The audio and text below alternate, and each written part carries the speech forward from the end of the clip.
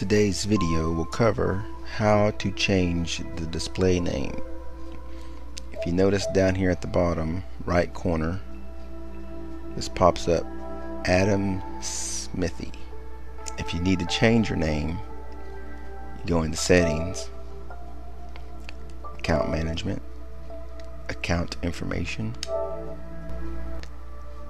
and then you go to profile. And right here you can change your name.